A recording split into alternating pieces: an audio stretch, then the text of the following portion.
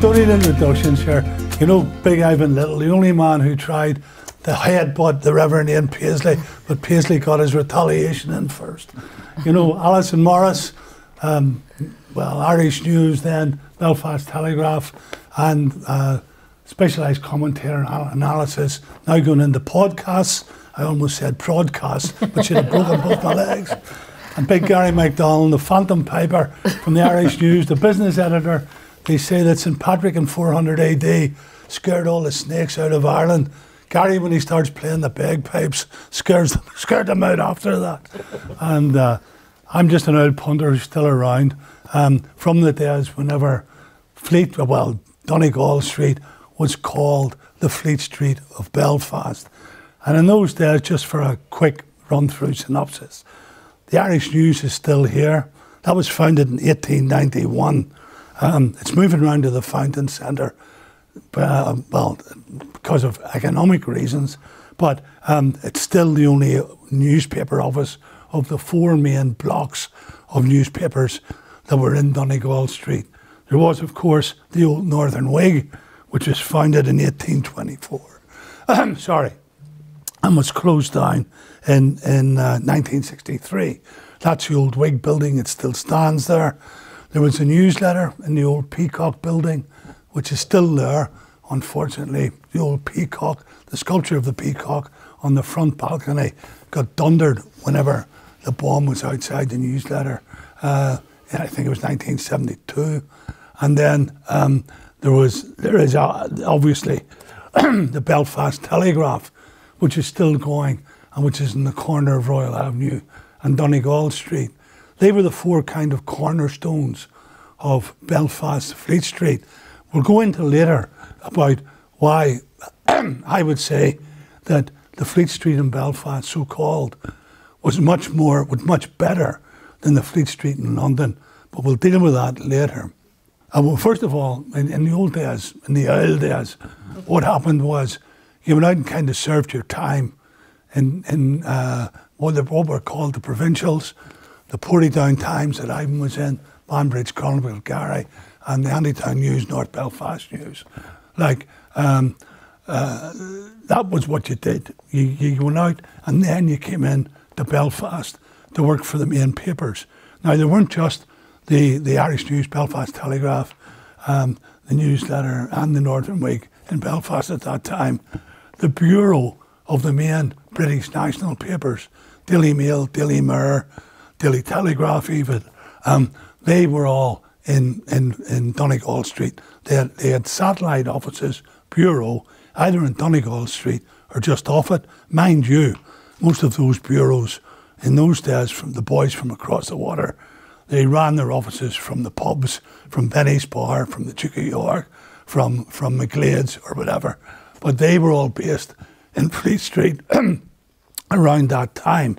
So if I can start with Ivan. Ivan, you were in the telly before you went into broadcasting, but you would remember the Telegraph in its heyday when it was selling during the year of the so-called Troubles. Well over 100,000 copies. Absolutely. I mean, I moved to the Telegraph. I didn't want to be a journalist in the first place. Well, we know that. Be honest, and I don't know if I ever became one, but I did the journalist course with Jim here, and the first one ever in Belfast, and the less said about that, probably the better. But I had been accepted into Stranmillis Training College, where my first wife was going to study. And then Joan Fitzpatrick, our journalism lecturer, who sadly passed away just earlier this month at the age of 97, she asked me to go for an interview in Portadown to tick the box so it would look as if her students were getting out to do interviews. So I went down there, I met David Armstrong, the editor, and we hit it off immediately. And I thought, well, sure, I'll give this a go. And I worked there for 2 years and was so lucky to work with, I think, the best journalist I've ever worked with, and that includes all the guys I worked with in ITN, Victor Gordon. Victor taught me more in a morning than I learnt in the year at the college.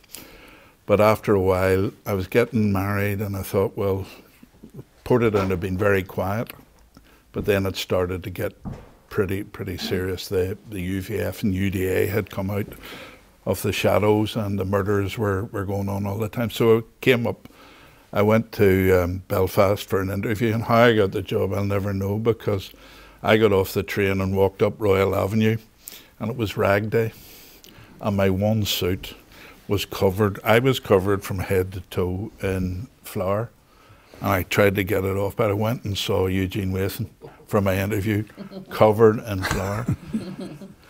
And somehow I got the job, and that was it. I was in the reporting staff, and they were.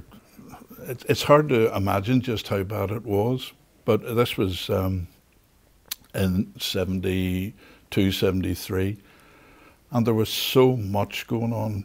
We could hardly cover it. We had a radio room set up in the Telegraph where we took turns, and we went in and monitored the police radio. And if it was a bomb that there was no casualties, you reported it to the desk. But if there were casualties, and there frequently were, told the desk, and they would try to get somebody out to cover it. But it was day and daily, and I vividly remember one day I wrote a story, a rap story for the Monday on 10 murders that there'd been in Belfast over the weekend. 10.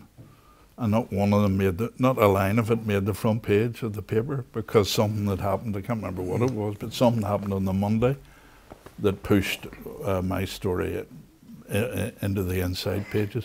But it was that bad. But, you know, well, it was bad, it was a hell of a time, you know, because I don't think it was as a result of the troubles that we drank, because I'd been drinking heavily for years before the troubles. But we did drink, and we had a lot of crack, because we did, the Telegraph in those days, the deadline was 12 o'clock, so your afternoon's basically free. So McGlade's was where we spent our lunch hours, and our late lunch hours, and our early teas and early evenings. And as Jim said, all the characters from the British papers who were there, we just had an absolute ball. And Jim, you could persuade McDowell to have the odd pint, you know, just once in a while. Jim would have joined Thank us. Thank you. And and by the way, my name's McDowell. How many years have you known me, McDowell? But I'm being polite. These people don't want to hear. Allison, Ivan mentioned deadlines there, and the telly, which was putting out 14 editions a day, country editions, city editions, the 4th, the 6th, the 8th, telly up. Newsboys selling papers in the corner. Allison, the deadlines in morning papers were completely different. Yeah. I remember being up at Ballymurphy in the Bull Ring, reporting riots until 4 o'clock in the morning, because the newsletter, I was a cub reporter in the newsletter were still putting out an edition at 6 o'clock in the morning, mainly because it was in Donegall Street, and all the shipyard and the shorts workers were coming down from the Shankill or whatever through the town to go to work. And they would be picking up not a lot of papers, but thousands of papers. But Allison, whenever you were out in the street reporting, if it was a shooting or a bombing, the deadlines just stretched, didn't they? When I first went, I did the journalist course. When I went to do it, I actually hadn't even enrolled to do the journalist course. What happened was, I knew that I had it in my head that I was going to do that. I was getting made redundant from the job, and she was giving me a couple of quid, and I thought, I'll go and try and do it now, because it was full time, and I had small children. But at that time, Alan Whitsitt, who some of you might remember, he was in charge of the journalist course, and I dropped my kids to school and drove over. Went in, it used to be over in the Ravenhill Road, over in the Biffy over there. Went into the office, walked upstairs, and he said, well, you know, it was like the 1st of September or something, the course was starting, and he says, well, you know, it's booked up for 3 years, but someone has dropped out at the last minute. And it was before let's say it was before the Me Too movement, and Alan Whitsitt was a man who probably in today's politically correct world wouldn't have survived very long. So I think he had a notion for me anyway. So he said, he gave me like a quest, and he says, go and get a work placement, because I've no work placements, and if you could be back here by 12 o'clock with a work placement, or by lunchtime with a work placement, I'll let you go on the course. So I just drove over to Dandytown, walked into the Dandytown News, asked to speak to the editor, didn't he know who it was, and he came out and said, this man said he let me be a journalist. My hair in a ponytail and the big hoop earrings, pure West Belfast mill bag, like, I'm going to be a journalist, will you sign that? And he just went, yeah, and Robin Livingstone signed it, and I drove back over, and he gave me a notebook and a pen, told me to sit down, and that was how I ended up. But my work placement in the Dandytown News, that was like 98, 99, And at that time, it was obviously the start of the agreement. There was so much going on in terms of policing and decommissioning and everything else. And all the other people, the students in my class, the majority of them had went to those wee provincial sort of weekly papers, and they were being sent to cover, you know, fetes and fairs and kids' events. And because the Andytown News was so short-staffed, they were sending me down to pick up P. O'Neill statements. And when I come back after my work placement, you want to see the mad stuff that I'd been reporting. But whenever I come back, they phoned me and said they were short-staffed and would I do, with the Andytown News asked me would I do shifts. I went and said to Alan Whitsitt, and he said, you'll learn more there than you ever will sitting in here. Come in on a Friday to do your law and your shorthand, and apart from that. So my going back to full-time education lasted from September till January. And once I went out my work placement in January, I started working in full-time in the Andytown News, never went back apart from to do my exams. But at that time, you're talking about rats and deadlines. Well, the peace process had happened, and in West Belfast, where I was from, you could already start to see the benefits of it. They were building new buildings, building new shopping centres. But in North Belfast and those interface areas, it was much harder to solve the sectarian war. You know, the political war was easy, but those interface areas, you had all the parading disputes. And I spent more time standing at orange parades and at riots, trying to dodge bricks and plastic bullets and water cannons, sometimes extremely unsuccessfully, as the scar on my face will show you. That at one point, I'd been to so many orange parades that year. I remember standing in my garden hanging washing on the line, and the neighbours were having a barbecue because it was the middle of July, and they went really quiet and their voices had stopped speaking, and I realised I was singing the sesh, hanging my washing on the line because I'd been to so many parades. Once I moved, and I was in Andytown News for like 6 years, and at that stage I covered Holy Cross as well. It's 2001, which was a pure baptism of fire. Like after that, you know, that made me realise that what I wanted to do was security journalism. I didn't know what kind of journalism I wanted to do. I don't think anyone does when they first go into it, unless maybe they want to be a sports journalist. And like, if there's anyone here knows any sports journalists, we treat them like PE teachers, don't we? They're not like real teachers. They're not like real journalists, because it's a hobby for them. It's what they like doing. It's not really work. But then I realised that was when I wanted to do the crime and security stuff, and it was what I found that I was good at. It didn't scare me. I wasn't afraid of it, and it was something. But they sent me then with a work placement student over the Ardoyne to cover Holy Cross, and it had been going on for, people remember it went on for weeks and weeks and weeks. Once 9/11 happened, the press took off, and it was only us, just the local journalists, BBC and UTV and stuff covering it. And I'm standing with this wee fella from the country, and when I looked around, he was gone, and I couldn't find him. And I'm like, I've got the work placement killed, where is he? Because I thought, if he's wandered into Glenbryn and told them he's, you know, with the Andytown News, they'll just kill him, like he's dead. So it took me about 3 hours, and I was eventually going to phone work and say, I've killed the work placement, I'm sorry. I'm not sure what to do. When up he came, wondering where somebody who, thankfully, some loyalists found him and decided that it was better to take him back where he found him rather than keep him down there, and they handed him back to me. But the deadlines that we had then, you could have extended them on, because the printing press, and then when I moved to the Irish News, they printed their own paper, so you could have pushed the deadline on. Now, everything is so automated and everything has to be done, and it's regimented. And the Belfast Telegraph's digital first, so a lot of our stories will go online about 8 or 9 o'clock at night that are meant for the paper the next day. And once you get to a certain time, you cannot get a story in the print edition. It will only go onto the online edition. There's a lot of scurrying around this week when you think about that police officer was shot at 8 o'clock. By 8:10, 8:15, you know, we had more or less the details of it, but there was a real scurry to try and get people to OMA and to try and get that to make sure that was as much detail as possible on the front page for the next day. But then during the evening, like, we're updating the online edition once the print edition had already gone. Sure. Gary, we'll come to the online edition. You mentioned sports reporters. Michael Stewart sitting up the back up there. And, PE teachers, that's what they are. Mr. Stewart's two relatives by marriage were the infamous Paddy and Alex Toner of the Daily Mirror. And if we started telling stories about both of them, we'll be here, well, until tomorrow morning. But Gary, then, Banbridge Chronicle and straight in Irish News. I'm a country boy. Unlike, you know, I didn't do that early stuff that I have. Allison is, actually Allison must have been offended when he said this is veterans of journalism tonight, and Allison is, she should not be there. I started in Wayne. That's what's I started my career in the Banbridge Chronicle, a very sedate country town, 1979, coming up in 44 years ago. I left school on a Thursday. There was an ad in the paper for a trainee reporter. I finished my last mock A-level exam halfway through A-levels. I phoned the editor. He says, he come in and see me the next day, and I went into Andy Dollahan. I didn't even know his name, and I went to see him the Friday, and it was not what you know, who you know. He knew my family. All my uncles were involved in the building trade. They were involved in stuff that he knew, and I'll give you a start. He never asked me a question about me. Sorry, he did. He asked me, what school do you go to? Bamberge Academy. That was the only question he asked about me. Nothing. I didn't even know what money I was earning. That's by the by. But my first real, so I worked in the Bamberge Chronicle from 1979, and then I moved to the Ulster Star. But in 1989, I moved to the Mid-Ulster Mail in Cookstown. I was appointed editor, and I was 26, and I was a young editor, and those were brutal days.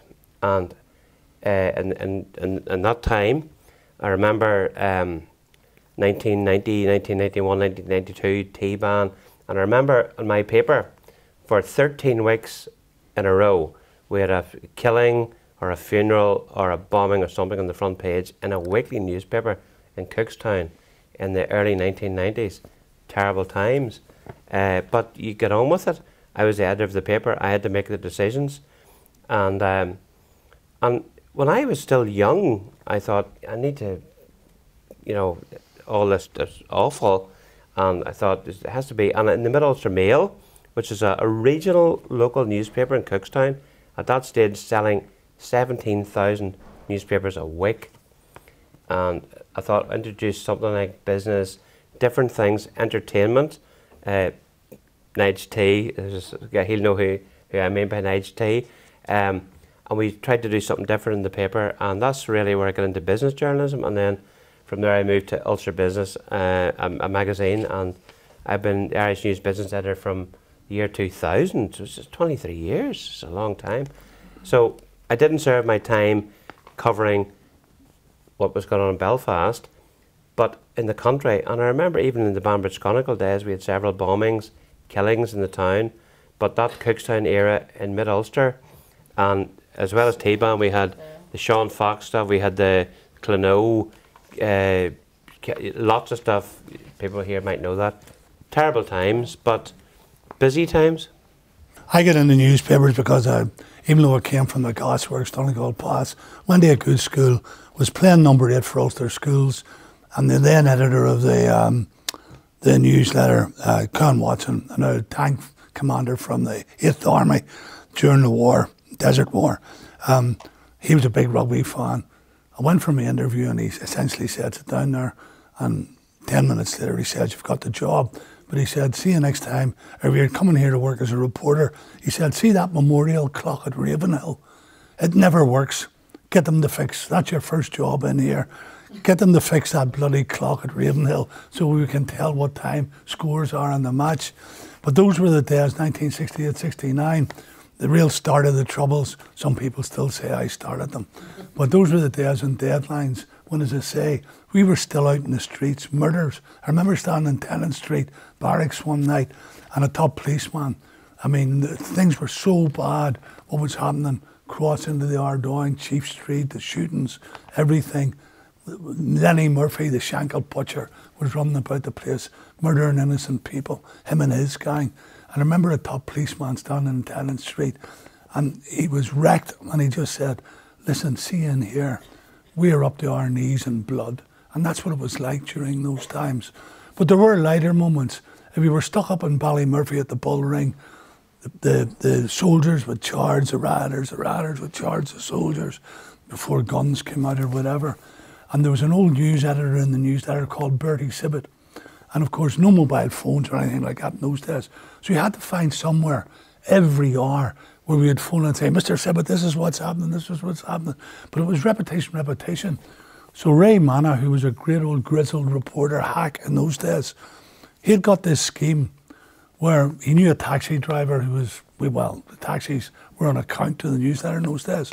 And there was a hotel opposite the Europa Hotel now, well, in the other corner. It was called Hamill's Hotel. So him and I would jump in a taxi, get down to Hamill's Hotel, and there was a little private booth in it, just like McGlade's, where you could file your copy. You could lift the phone, go through to the office, reverse charge, of course. And we had a tin in the little telephone box full of pebbles, full of stones. So we'd be on the Mr. Sibbett, not every hour, we'd stretch and say, couldn't get their phone box, no phone box working up here. But as I was talking down the phone to Mr. Sibbett saying, the army are charging up the building again, the rioters are throwing petrol bombs at them and stones, terrible scene, riotous scene. Ray would be rattling the stones in the biscuit tin. Oh, Mr. Sibbett, hold on, they're stolen the phone box now, they're stolen the phone box. But you got away with that because nothing would change by the time you get up there. And the button wouldn't be pressed on the press until about 5 o'clock, maybe even some mornings 6 o'clock. But all the newspapers who were based in the home newspapers who were based around Donegall Street, they all had their printing presses in the back of the building. The Irish News had its own printing press, the newsletter, the Belfast Telegraph. And as young reporters, if you stood there whenever that press, we had a big Vickers press in Century newspapers, and whenever that started rumbling in the papers, it was a living organism. It was beautiful to watch people's triumphs and tragedies coming off the big steel rollers, and the ground underneath your feet was like rolling thunder. And you stood there and it was magic to you. You thought, this is why I'm in this game. And well, not to report deaths and tragedies, triumphs, but in the circumstances we were working in. But it was absolutely wonderful. Although I will tell you one little vignette about the Belfast Telegraph. My wife Lindy worked for the Belfast Telegraph for 24 years. And whenever they got their new presses in, long ago before Sir Anthony O'Reilly bought the place and took it over, it was owned by Bairds, and then other people took it over, and then Sir Anthony O'Reilly took it over. But he ordered a big new press at the back of the Belfast Telegraph. And all the great and good were down there with their champagne flutes for the first running of this new press. But no one had noticed that a stray cat had got in through the back gate. So the button was pushed in the press, and they were all standing there with their champagne and their gin G&Ts and all the rest. And the first edition, the first pages that flew off the press had this beautiful impression of a cat all over the front page, and it got caught up in the press. So there was a rush to get to the toilets at WCs at that stage. But those were the kind of days where there were characters, and I want to move on to that a bit, folks, about the Irish News had some great characters. James Kelly, who was still writing a column when he was 100 years of age, and you know, had the Irish News even had a party for him. I'll come back to that later, for the 80th anniversary of him starting as a cub reporter in the paper. But there were people like Tom Samways, I mean, who were legends. Well, I know some of those legends, but actually, and there's someone in the room who will know this person, we still have a guy working for us who has worked in the Irish News for 55 consecutive years. 55 years. David Gannon, he's our editor. And he joined in 1968, and David has such a rich vein of stories to this day. We had a few drinks a couple of weeks ago. He had his 70th birthday, but he started in the Irish News when he was 15. He is still working for the Irish News to this day, most continuous. I don't know anybody in any company anywhere who will work for the same company for 55 years consecutive. So he's there, but... I mean, only last year, the chairman, Mr. Fitzpatrick, who had owned the Irish News for years, died. And when I first went in, we had like an induction, and he used to come in and speak the new recruits. And I remember him coming in and he'd ask everyone their name. And from that day, that man would remember everyone's name, and he would come over to you if you'd done a really good story or something that got picked up. But he'd come over, and the first thing he would ask was, you know, how's your kids, how's your family? And then he would say, what a great story. Always beautifully dressed and beautifully turned out, Mr. Fitzpatrick. And that building was so lovely to work in, because a lot of people, if you went into the Irish News, you only go into that front office bit, but inside, as Gary will know, was full of, Mr. Fitzpatrick was an art collector, and it was full of beautiful art on all of the walls because it overspill. So all the floors, when you went up to them, there was this like gorgeous, beautiful art everywhere. It was just a picture to where it wasn't. It was a dream to work in. It's such a gorgeous building. And before you go, Dave, and the sad part of it is the Irish News is moving out of that building in Well, they the are next gone. couple of months. It's the last one. Yeah, Last well, the newspaper. last newspaper left. The Irish News that now the facade of the building is it's listed, so that's fine. But the building's been sold. The Irish News is moving on. So if you look at that sort of from the Irish News down the street, Belfast Telegraph, newsletter, and right down to the Northern Whig, in 3 months' time, there'll be no newspapers left in Donegall Donegall Street. Street, which Yeah. is sad. Yeah, Ivan. Now, broadcasting. I'm sure. Okay, but we the, could just the, move the it on. Telegraph, our real character wasn't even a journalist. It was Bobby Young, who was a copy taker. And Bobby was legendary. Every 12th of July, and you still laughed at it, Bobby goes, hold the front page. What is it? I'll send it through. And it said, two lodges have pulled out of the parade. Turf Lodge and somewhere, and it was always the same two areas of Belfast. But Bobby was just, and Malcolm Brodie, the stories famously took, because he was great to give copy to, because he would have corrected. You said that 3 paragraphs ago, right? Okay. And Malky was ringing from Portugal or some Northern Ireland had struggled to a draw against Portugal, and Malky went, "Okay, Bobby, all right. Magnifico, magnifico, magnifico." And Bobby said, "I heard you the first time, Malky." And this was, and the most ridiculous thing that ever happened in a newspaper in Belfast was the Belfast Telegraph opened a social club on the top floor. We had a pub that was on the top floor. Honest to God. You never were there, Allison. I've been there. But it was ridiculous, so it was. Like, because you would finish your work and you'd go up and everybody, and there were fights and there were rows. And several of us were, quite openly admit it, we were threatened with a sack because we fought and we insulted a certain member of management.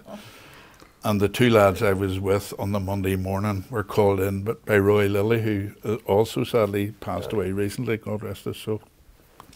And they came out and said, we've just been told we're going to be sacked if we do it again. So I went home and I stayed off. I rang in sick for 2 weeks, and I thought, I'll go back in here. Won't be a word about it. Sat in the seat on the Monday morning, and Roy Lilly's secretary said, "Ivan," and he threatened me with a sack.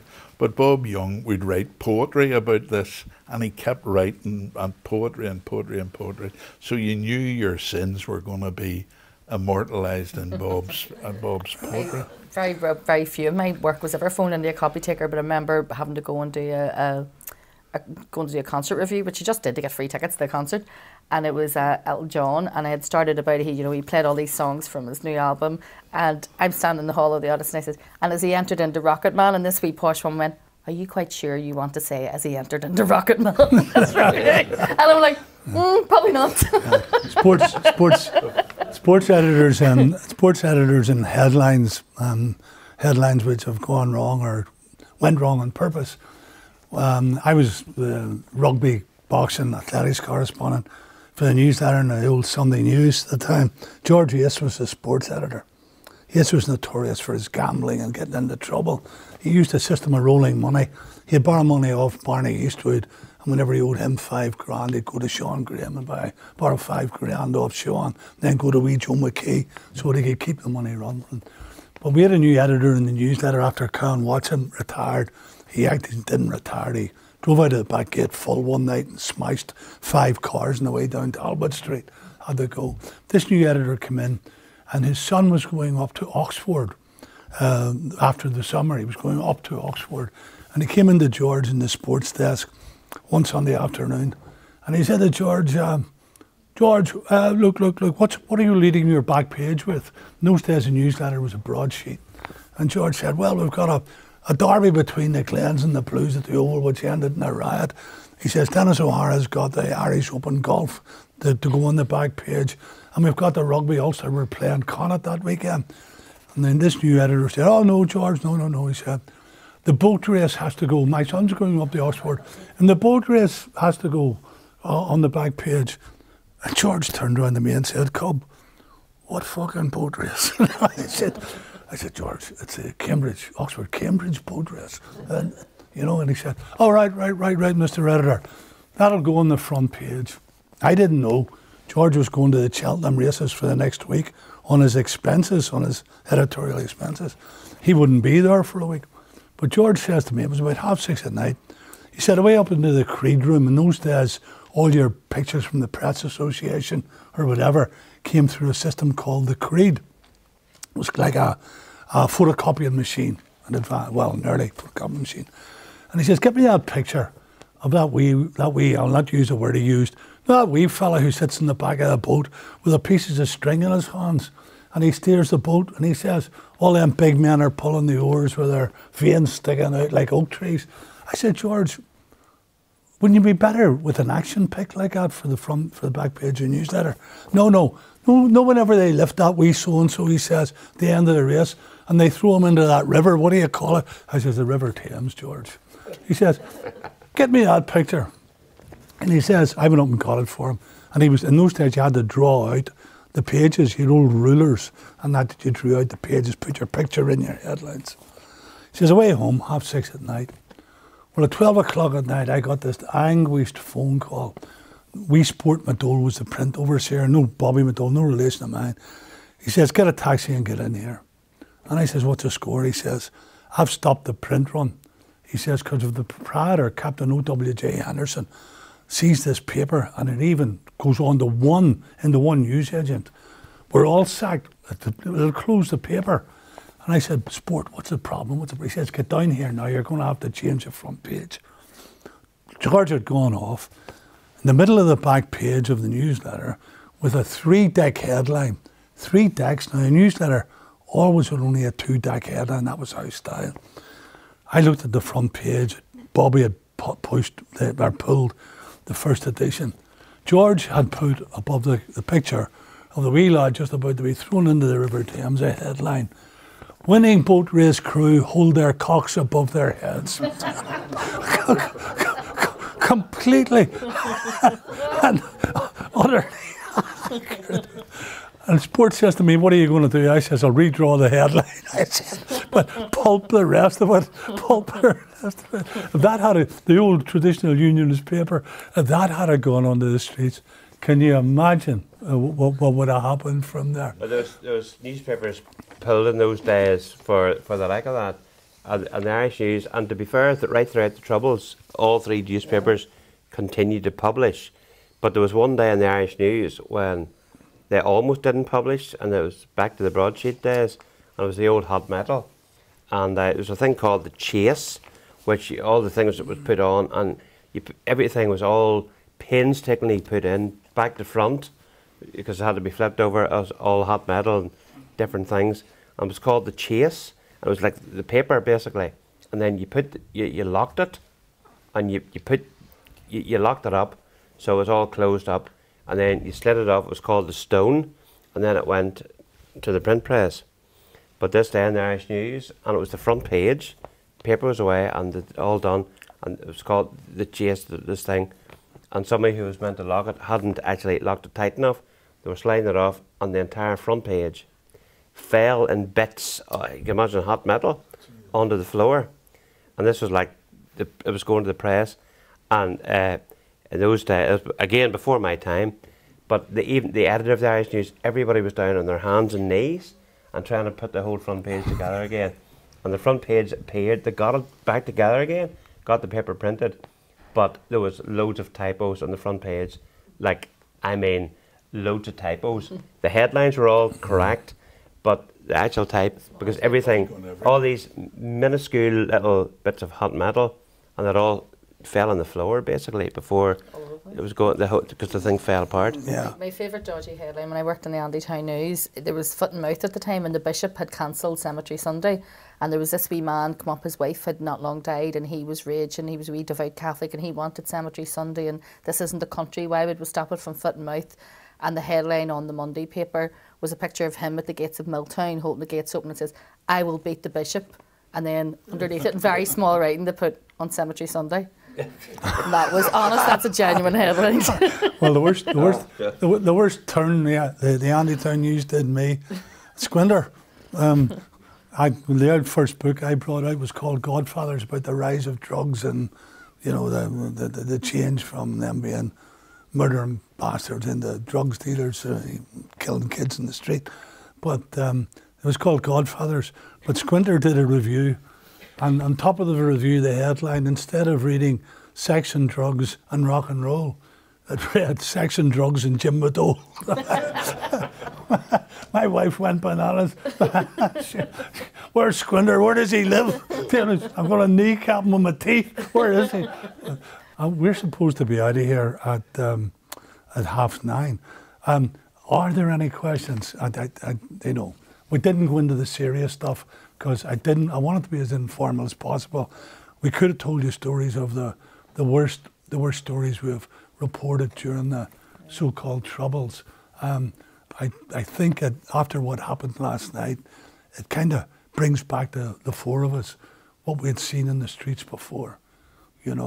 Oxford Street, watching. I'm still doing that. I had to work on Wednesday. My daughter had a baby on Wednesday night, and in the middle of that, then that happened, and I'm covering that. And I actually thought that I am still doing this. That's right. In 2023, I'm still reporting these stories is just insane. I really thought the days of me reporting those type of murders now, but we do have now an increase in those gangland type shootings, which I've been reporting on. But that type of murder, or that type of attempted murder, and he's critical, but in a bad way. I thought we're behind me, like those days. Well, everybody did. Ivan, we talked about this earlier in the week. I know. I mean, it's just, as you said, insane's the word.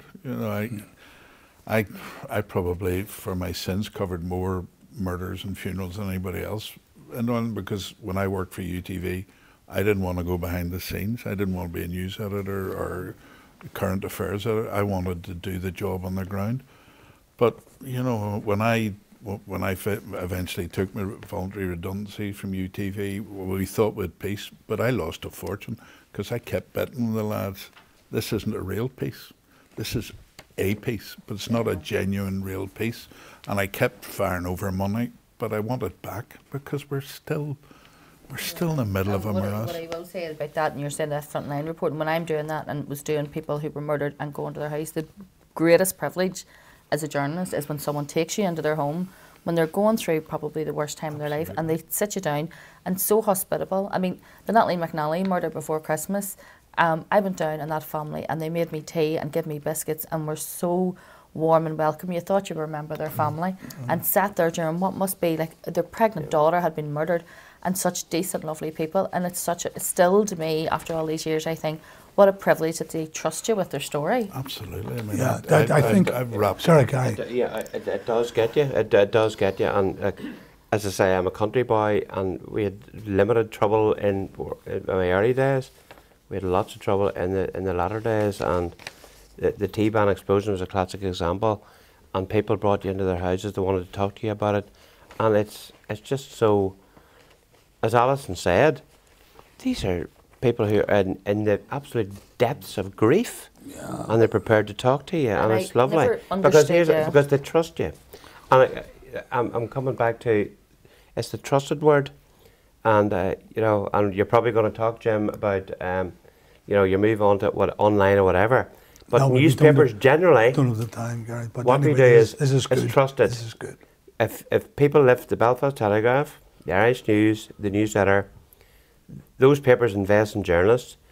They trust what's in those papers. They do, and if you say to someone, if you trust me until I prove myself wrong, and don't speak to me again if I don't, but you can trust me. And do you know what I also found is, people have go, would I let someone into my home in those circumstances? But remember, when we're looking at headlines, you're saying you did 10 murders in one weekend. Those people are just names and statistics unless they do speak. And sometimes they go, I want you to go and tell people that he was my son and he was a great footballer, and they wanted you to immortalise them almost as a real person rather than just a statistic.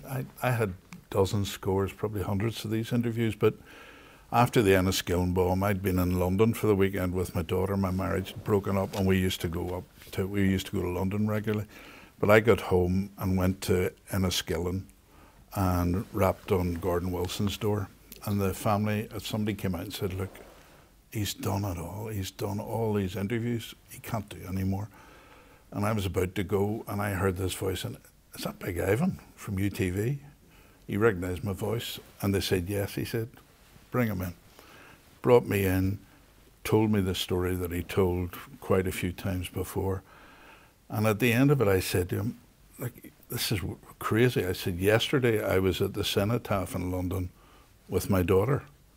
I said, I can't imagine what you've gone through. Yeah. And I started to cry. I've never really cried on a story. And he reached over and he held my hand and he comforted me. He'd lost his daughter and he was comforting me. And I thought, what a man. What a man. Just quickly, in terms of humanity, and then we're going to have to wrap up. I suppose the worst story, there were many that I had to do. And one of the worst ones, Allison, you say, go under the door. And one of the things that still haunts me, you go and rap a door where a family's just been told that their father, their brother, husband or whatever has been murdered. And this keening, you can hear the crying, the Irish word, keening, and you're standing at the front door and this wail is coming down the hall at you and you almost feel like turning and running. What am I doing here? But the story has to be told.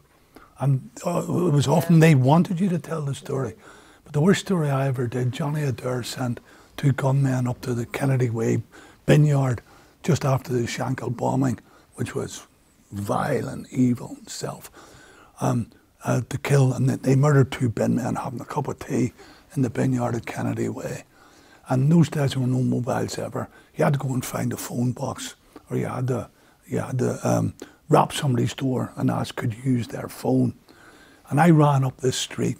Joe Hendren and his wife had come, and Joe had given me a couple of quotes. Not that that's what he was there for. He was there just because he was the politician for the area. And I rapped this door, and this wee woman in a black cardigan came to the door, and I explained who it was and said, can I use your phone, which was sitting in the hall, and I'll make a transfer charge call so it doesn't cost you anything. So I was running the Ulster Press Agency at the time, and I was working for 3 newspapers. So I had to make 3 different calls, phoning copy through to the copy takers on the other end. But it was halfway through the second call, and the woman had gone into her living room, shut the door. I was standing in the hall. When a knock came to the door, and it was Frank McCallum, an old mate of mine, who worked in the City Hall, and who was a top trade union representative. And I kind of said to the copy taker, hold on a minute, put the phone down, open the front door. And Frank McCallum said to me, Jim, what are you doing here? I said, I'm filing a copy from the shooting down in the vineyard. He said, I'm here to tell the woman of the house, her husband's one of those who's been shot dead. Oh, and I'm standing there and I'm saying, Frank, please don't tell me this. Don't tell me this. And I said, Frank, I must go in with you and apologise to her. I don't want to do anything else. He says, Jim, just leave it alone. Just. And I walked in.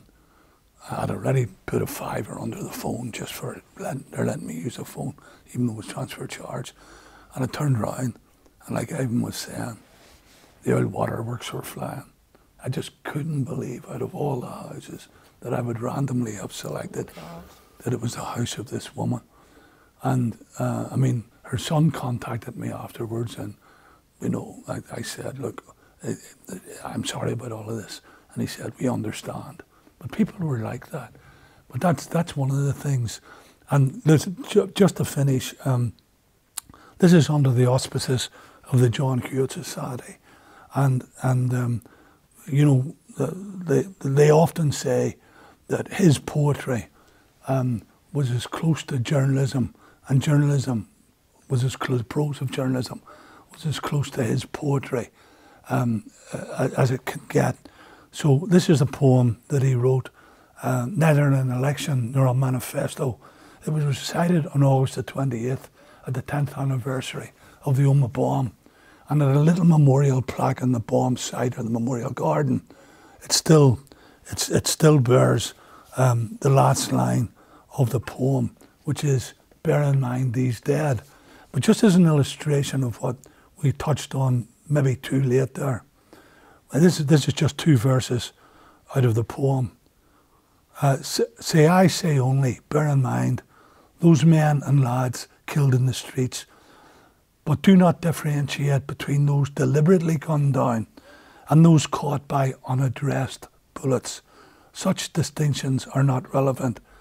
Bear in mind the skipping child hit by the anonymous ricochet, the man shot at his own far side with his staring family round him, the elderly woman making tea for the firemen when the wall collapsed, and the garrulous neighbours at the bar when the bomb exploded near them, the gesticulating deaf mute stilled by the soldier's rifle in the town square, and the policeman dismembered by the booby trap in the car. Patriotism has to do with keeping the country in good heart, the community ordered with justice and mercy. These will enlist loyalty and courage often, and sacrifice, sometimes even martyrdom. Bear these eventualities in mind also. They will concern you forever. But at this moment, bear in mind these dead. To me, that is the poetry of suffering and what is happening on the pulse beat of the pavement, married to the prose of the pavement and the people that we reported and many others reported in the papers. So thank you for coming here tonight. We really appreciate it, and I hope in some way we've given you something to think about. Thank you. Thank you.